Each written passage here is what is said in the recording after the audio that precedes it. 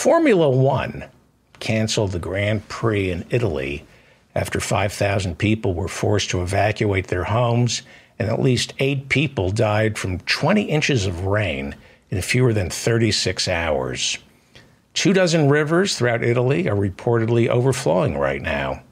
Formula One is scheduled to have 23 races around the world this year. So far, no word as to whether the one in Italy will be rescheduled. Now, this rain is the result of climate change caused by the combustion engine which Formula One celebrates. A Formula One season reportedly generates 256,000 tons of CO2 emissions. That's just from the cars, racing, and all the other transportation necessary to hold the event. 256,000 tons of CO2 each season. A commercial airline would have to fly round trip between New York and Europe 227 times to release that much CO2. Formula One is killing our planet and creating the conditions that caused the Formula One race in Italy to be canceled. Formula One, their races are an orgiastic fetishization of the combustion engine, which is one of the major contributors to climate catastrophe, the very same climate change that is killing people tonight in Italy and forcing Formula One to cancel its race. This is the combustion engine that's causing this. Formula One was canceled this week, not on account of rain. Formula One was canceled on account of Formula One. I get it. People like the combustion engine. They also like cigarettes, fast food, and sugar. Find something else you like, because this stuff is killing you. How's it possible that Jay Leno and Jerry Seinfeld think it's hip and or socially responsible to produce television shows celebrating their obsession with cars? These are childish toys that are destroying the planet. Grow up, Jerry. Grow up, Jay.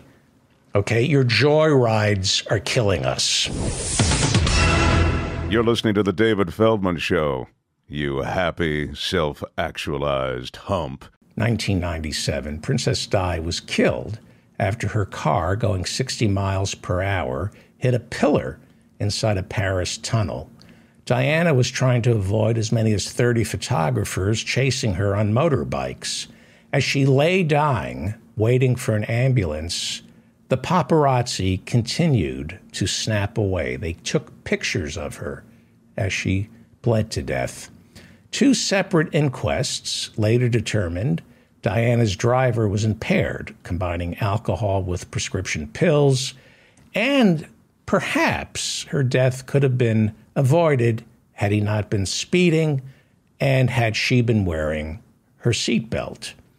From the moment her engagement to Charles was announced, Princess Di was terrorized by the paparazzi, and it has received wisdom that she was killed by them. I believe that. I do believe the paparazzi killed Princess Di.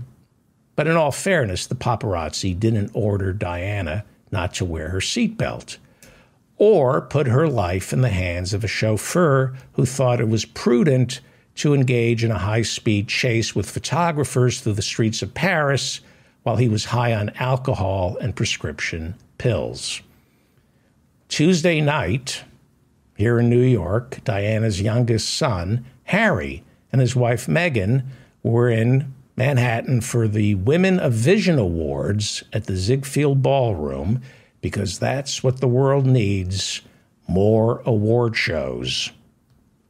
By Wednesday morning, splashed across the media were reports that the royal couple feared for their life, avoided a catastrophe. They reportedly, according to Harry and Meghan, they almost got killed in New York City during a 2-hour high-speed car chase through the streets of Manhattan as they tried to avoid photographers in a scene reminiscent of the one that killed Harry's mom. Here in Manhattan, we were told that they came within inches of a fatal car crash. Now, I understand that Harry is afraid that the paparazzi is going to do to his family what they did to his mom. So Harry and Meghan's people put out reports that the paparazzi endangered not just the lives of Harry and Meghan, but New York City pedestrians, as the photographers, they said, were riding in cars, on motorbikes. They ran red lights and jumped curbs onto sidewalks. That's rush hour in New York. What do you think you're special? That's how we roll in New York City. But apparently, they were upset because they were driving on the sidewalk to catch up with their limousine. This is New York City, and if the paparazzi were in fact riding on sidewalks, creating traffic jams, running red lights, I'm pretty certain the lives of the paparazzi were more in danger from angry New Yorkers than the pedestrians or Meghan and Harry were. Because that shit don't fly here in Manhattan, where the official slogan is, "I'm walking here." So, later, on Wednesday, New York City police did confirm that, yes, photographers did get out of control. But we are now learning it wasn't a 2-hour high-speed chase. Of course it wasn't, because that stuff doesn't happen. There's no way high speed in Midtown Manhattan is like 4 miles an hour. It just doesn't happen. After their event at the Ziegfeld, Harry and Meghan rode to a police precinct, hopped out of their limo, and made it safely back to the apartment they were staying at, simply by being put into an ordinary cab, which rode undetected by the paparazzi. So I am rooting for Harry and Meghan. I am. I think they're important, and I think Harry was dealt a set of cards, and I think he's a great man. And I think Meghan I think she's great. I think they're great. I do. Even though they're best friends with Tyler Perry, who runs a non-union studio in Georgia that is notorious for screwing over the writers' union. Tyler Perry, no friend of the Writers Guild. So I do... Personally, I think Meghan and Harry should sever ties with Tyler Perry. But here's the deal. Princess Di was hounded by the paparazzi, and the paparazzi are evil. But she didn't wear her seatbelt, and her driver was drunk, and he was speeding. And her last words were, "Faster, Dodie, faster." There was some thrill of escaping the paparazzi. I'm not passing judgment on anybody. I have no right to pass judgment. I'm just throwing this out here because I don't understand this game, this cat and mouse game with the paparazzi. If you don't want to be photographed by the paparazzi, and again, nobody wants to take my picture except the occasional mugshot when I'm arrested, but that's a whole other story. If you don't want the cat and mouse game, maybe don't stay at the Ritz-Carlton. Maybe put on a wig, dress like a schlump, borrow my clothes, and I can assure you, you'll be invisible. Nobody will recognize you. Again, it must be horrible being trailed by photographers. And I'm rooting for Harry and Meghan. I have tremendous respect for them. It's terrifying. His idiot father, his craven father, disowned him. Harry has to pay for his own security detail. Can you imagine a father doing that to a son? Charles has left Harry on his own, and his own grandkids and daughter-in-law. Security, there are no crazy people in America. You're on your own. Harry has to find his own security, and that's really expensive. So I just don't understand what's going on. Something isn't right. They have plenty of money now. They should figure this paparazzi thing out. I read the book. Read the book. It's incredible the way they're not left alone. It's incredible. I don't understand it, why this can't be solved. I don't. I don't know. It seems in New York City, I don't think we have this problem.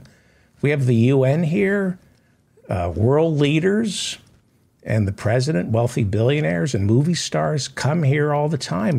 This stuff, it doesn't seem to happen in New York City. People can come to New York City, really famous people come here, and they can be left alone for some reason. I don't know. Is it that hard to avoid the paparazzi in New York? I read Spare, and it's incredible what the helicopters and the paparazzi are capable of. Listen, let me make a suggestion here.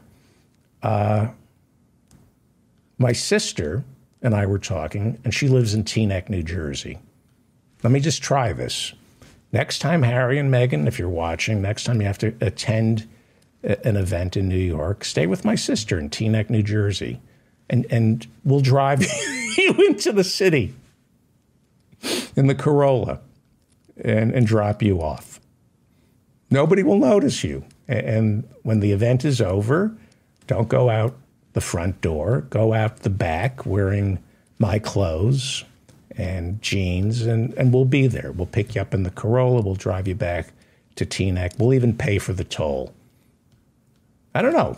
I don't understand why it's so hard to outwit a bunch of maggots.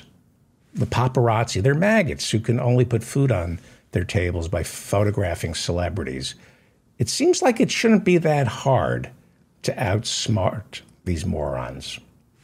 I don't know. Then again, I've never been hounded by the paparazzi. So I don't know. You're listening to The David Feldman Show. You happy, self-actualized hump. For the show, we want to discuss. Professor Mike Steinel joins us. He is the author of Saving Charlie Parker, a novel. He's also a brilliant jazz musician. We're going to hear more of his music a little later on in this episode. And he's coming to us tonight from Marion, Kansas. Marion, Kansas. It looks beautiful. Oh, give me a home where the buffalo roam, where the deer and the antelope play, where seldom is heard a discouraging word, and the skies are not cloudy all day. Anyway. Hang on. Hang on. We hadn't recorded that? Oh, you got the applause.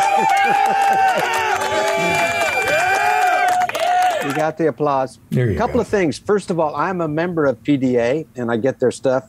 I need to like log in on the Sunday show. I was there Sunday. Yeah, it's great. You're an echo on me? No. Okay, because I got another computer going in there. So you support public. Yeah. Go ahead. No, go ahead. You did something. I did something amazing. I think I got up here. You know what this is called? You've seen these. A outlet or a battery. This is called a power cube. Right. An Apple Power Cube. You know, and it powers the computer. I got up here, and mine did not work. And eventually I went down to Wichita, drove to Wichita and got a new one. But I did some, you know, the little wire that comes out here was broken. Mm-hmm. That's real common. They break. And I got online and son of a gun, you can take them apart and fix them. Oh, wow.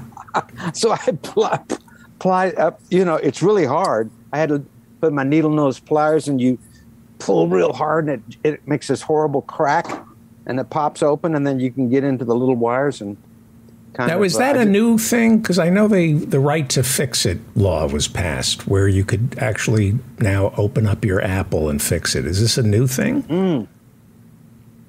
Well, what if you... No. What? I think you couldn't take it to other people. You can always fix it. I mean, who's going to come? Somebody's going to come arrest you for fixing your computer? Well, I had a guy... There's a guy in Delaware who I took my laptop to. And I accidentally left it there past 30 days. And long story short, I'm a hit on Pornhub. Excellent. Yeah.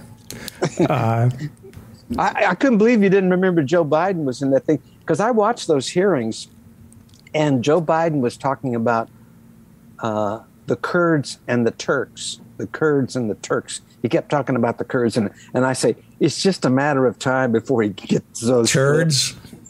He's turds and Kirks. Yeah, I'm a turd. That's actually a joke that I used to do that never got a laugh. I'm part Turk and part Kurd. I'm a turd. And nobody laughed at it.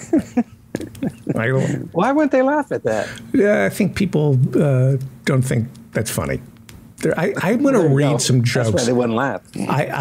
Speaking of Apple, I went through, what is it, iCloud, and I found 10-year-old folders that entitled New Material.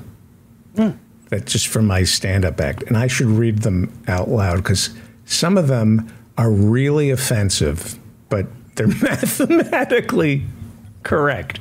So how was your drive up to Marion, and what did you listen to? Well, I tell you what, it wasn't as good as it usually was, because I didn't have a 6-hour David Feldman show to listen to. Yeah. But I had a couple I listened to, and then I listened to a lot of Kill Your Darlings, that book on writing. It's really well written book. So let's discuss what we've decided to do is put the show out every day instead of twice a week with 7 hours per episode. It's unfair to the guests. It's unfair to most of the listeners, but there are people who are complaining that they miss the set it and forget it of 6 to 7 hours.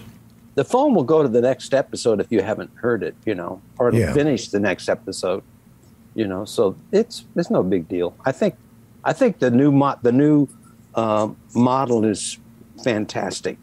Well, hey, I got to tell you about something that happened just across the street. So across the street we're not really happy about it. This was the first cabin out here at the lake in 1947, really one of the first ones. And that's why we're at 3 Lakeshore Drive. We have 3 lots, 1, 2, 3. By the way, we have a lake house, but we're not rich. This is just, it's a little town and a family home, and we've just inherited it, and now we have to keep it up. Right. And you have to maintain the house. Oh yeah. Oh, sorry. Always thinking, David. That's really good, man. So anyway, there's these trailers over there, and a family showed up, and evidently their kids, they're going to have a few more people, so they were putting up a tent behind their trailer home. And these are permanent trailer homes, but there's nobody here until the weekends usually. And they're putting up a tent. The kids are working on the tent, and there's some adults, a woman, and 3 guys. And then this one guy just walks about 10 feet away, and between 2 trailer houses, you know how you can tell, like when you look at somebody from the back, what they're doing, like with their arms, and then peeing. He's peeing. Where's he peeing? He's peeing like there's these houses are like 3 feet apart. So he's peeing next to, I suppose, his house. But it's next to somebody else's, or maybe it wasn't even his, Maybe he's... Then he does the hike up, with the Right. pants, and then he walks out. And I think it looked like from the body language that he was married to the woman and these two other guys. But I'm going like, really? He's establishing dominance. He's saying, this is my name. That's what I do. Oh, really? Oh, wherever I go, I pee just to let people know I've been here. This is my territory. Mm-hmm. And I will fight you for it. That's what he was. Dave Cyrus and you were funny. That was great. Let me ask you about the promise of nature and peace and quiet. It's beautiful right here, I tell you what. But people ruin peace and quiet. Yeah, there's been a couple of parties, all-night parties over there, yeah. I don't think you can get peace and quiet in America. I think you got to go to Canada or Mexico. I think Americans have been trained to be loud and disruptive. Well, you've heard about that guy that, buys a ranch and there's nobody around and the neighbor finally shows up. The punchline is, it's just you and me. Right. But you can live like that. If you're, like I have a field out there and it's a quarter or a half section of land. It's not my field, but it's right behind us. So, by the way, we had really high winds on the day I came in. Incredible storm. It's been really dry here, so we needed the rain. But the rained really hard. I finally got here, and then it kind of stopped. And then about 11 o'clock, I heard, the old thing of sound like a freight train. It sounded like a freight train. But it wasn't. I got on AccuWeather, and there wasn't any, rotations, what they talk about with tornadoes. But it was just, and there wasn't any rain. It was just like this wind out of the north, and it was a little scary. And there were tree limbs down. Do you get tornadoes in Marion? Oh yeah, are you kidding? Oh, you know what I like to do when the wind's really whipping around and it's kind of stormy? I like to open the front door and go, Dorothy? Dorothy, yeah? The neighbors seem to enjoy it. And when you do sometimes I'll go, it's a twister. If you do that in Denton, your wife says, we're not in Kansas anymore. That's right. Brian wants to know who your favorite classical composer is, and he was listening to Brahms' Fourth Symphony. Do you like Brahms? And did you watch the coronation? What did you think of the music at the coronation? It was spectacular. Zadok the Priest, how great is that song? Oh, it's amazing. Yeah. Beverly, she'd sang opera, so she knew all those. And she said, oh, they're playing Zadok. Oh, wow. The musicians were fantastic. I got a kick out of the band on horses trying to play. That's got to be impossible. You can't play a trombone while you're bouncing around on the horse. No, I think they were really playing. Really? Okay, favorite composer. Here, first of all, Brahms is amazing. Here's how I know I'm listening to Brahms. Is Brahms has always a new melody. Like in those symphonies, he just spews out a new melody and new melody. Beethoven, actually, Stravinsky wrote a thing called The Poetics of Music, and in one point he addresses Beethoven's melody problem. Beethoven was great at coming up with themes and developing them. Da da da dum, da da da dum, da da da da da da da da da, and but he would stick with the same things. Brahms, his melodies come in and out, in and out, in and out, and but I think it's got to be Bach. Bach is just like so fundamental, especially for a jazz musician. It's rhythmic, and it's how's the word? It's objective. The music is objective. Beethoven is thematic. Brahms is thematic. Like in that era, they would write, Eroica, the Third Symphony, was written for Napoleon. Mm-hmm. And he was going to call it Napoleon or something like that. And then he figured out that Napoleon was a dictator, and so he changed the name. But there's themes that represent certain things, whereas you can listen to a Bach cantata about dying, and it sounds just like the coffee cantata. The music is not necessarily the text will determine the theme if there's voice, but the actual music is just sort of like very much like a jazz song. Like the blues. Is the blues happy or sad? No, it's neither one. It's something in between. It's something more complicated than happy and sad. When you're driving from Denton, Texas to the lake house in Marion, yes, and you're listening to music, does your mind wander, or are you as focused on the music as you would be a book on tape? No. I wouldn't. I don't listen to music in the car. Very seldom. And I probably should. It surprises me sometimes. A song will pop up on my phone, and I'll say, "Oh, I need to listen more to music." But this time I turned off the books on tape and thought about the new novel and trying to figure out. I think I may take a whole new tack with it and go back and rewrite a bunch. This one's going really slow, tell you what.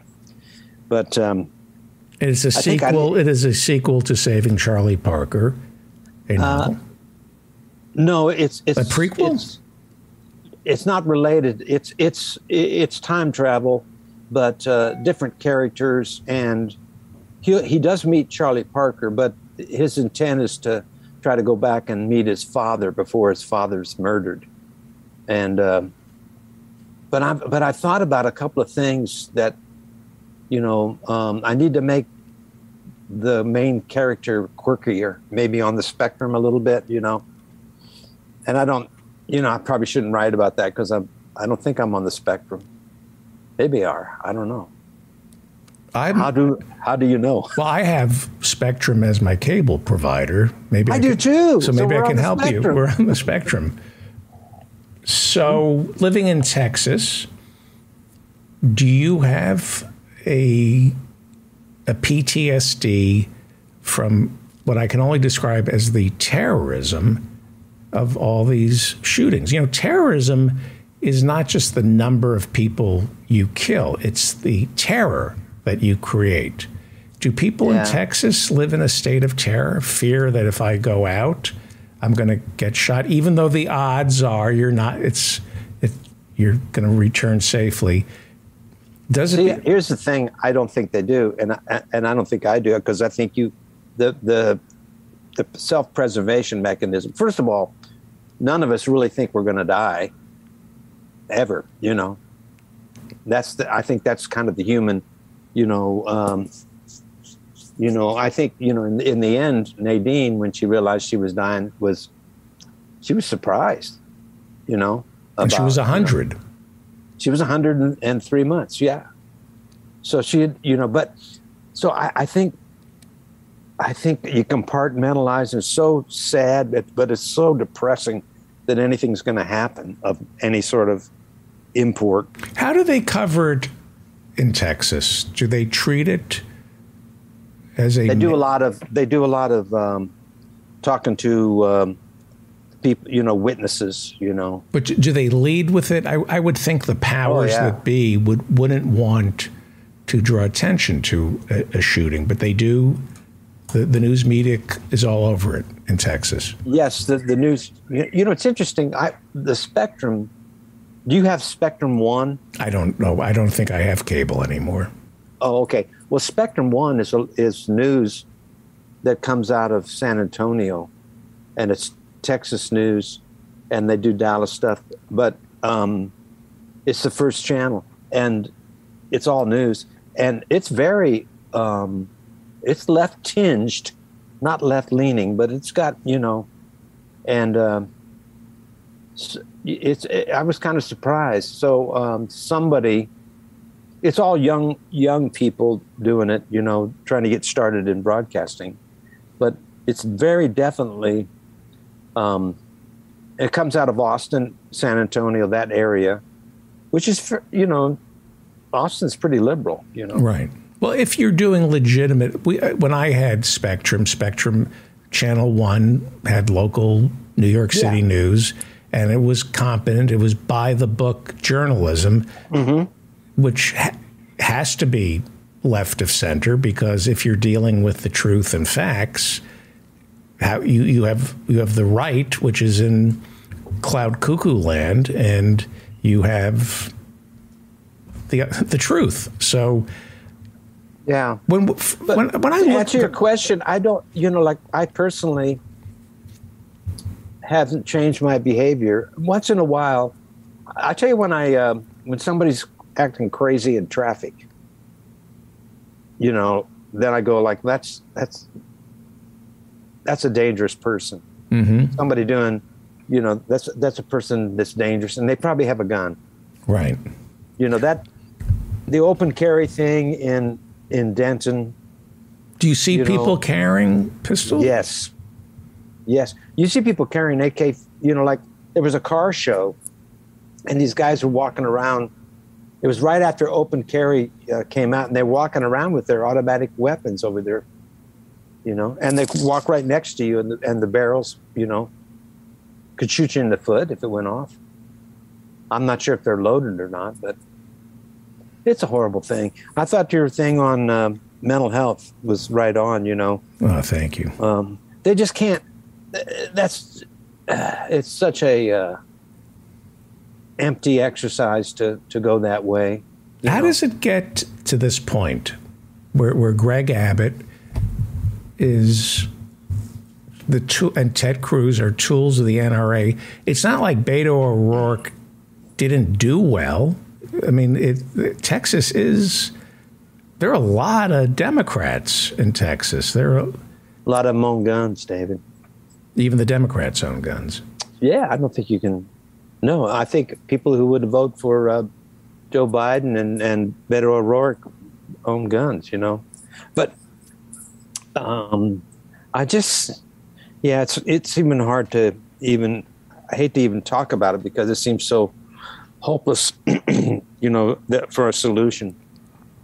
You just wonder, what amazingly horrible thing has to happen. It has happened. It happens over and over again. Uvalde, it happened. Uvalde is, and the response is more. I'm laughing at the stupid more guns. There are people who see Uvalde and say the reason that happened is the more guns.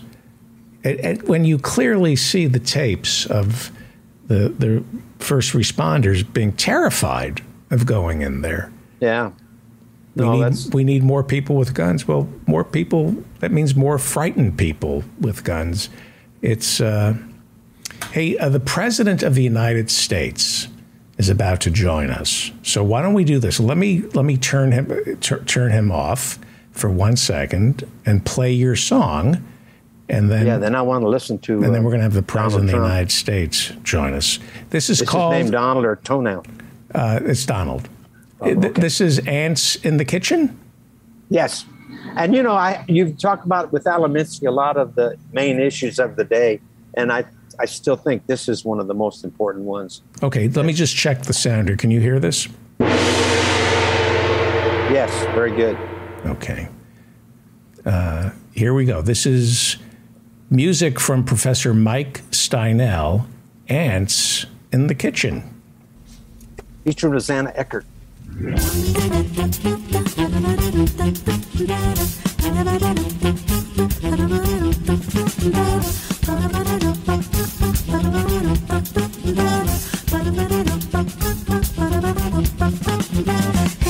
in the kitchen. Ants in the kitchen. Ants in the kitchen. Ants in the kitchen. 2.5 billion ants for every person in the world. Why did they come to my place? My kitchen's clean, my counter's made of granite, but I can't really show my face. 'Cause I've got ants in the kitchen. Ants in the kitchen. Ants in the kitchen. Ants in the kitchen.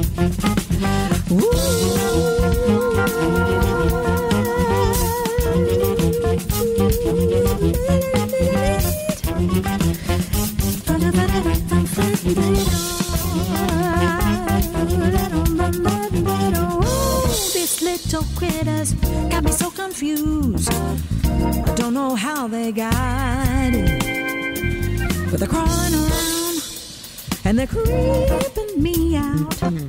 They're getting under my skin. 'Cause I've got ants in the kitchen. Ants in the kitchen. Ants in the kitchen. Ants in the kitchen.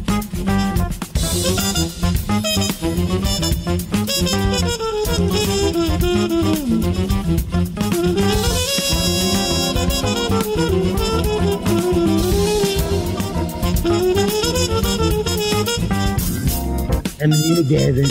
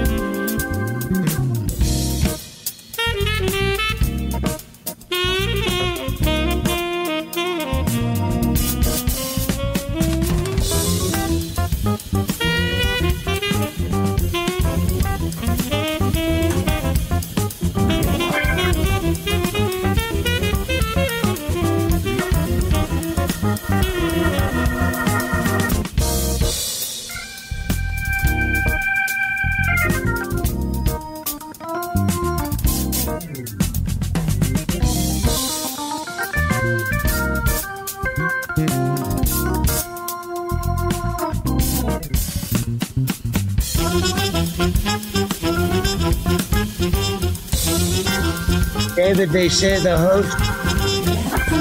They said that the host has to start the video for me, David.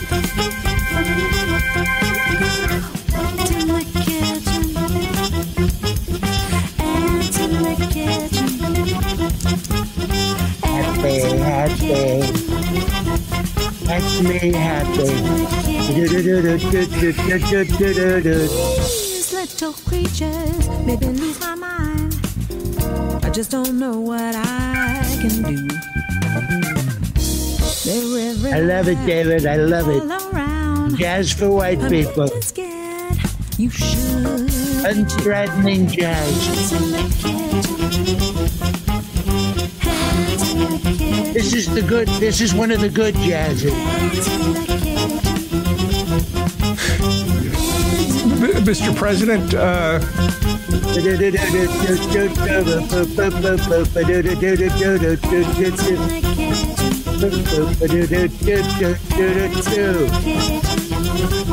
Ogie Trump.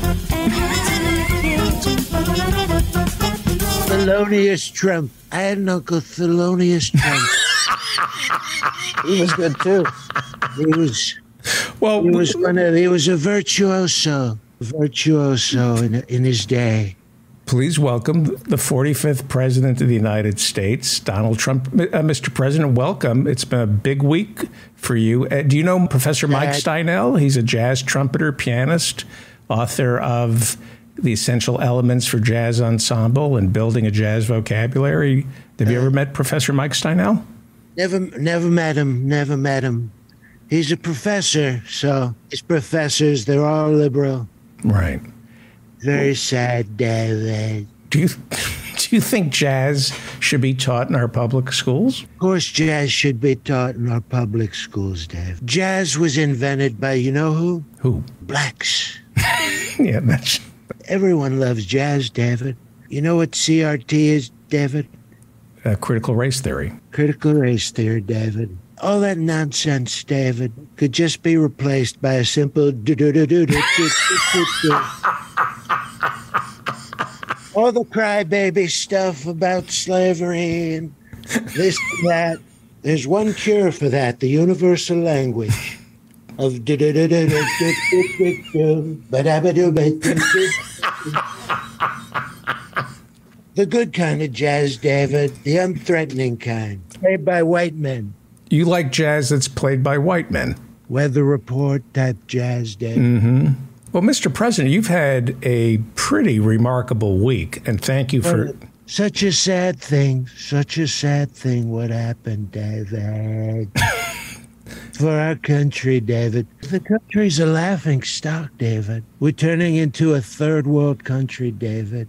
Before your very eyes, people are pouring into this country.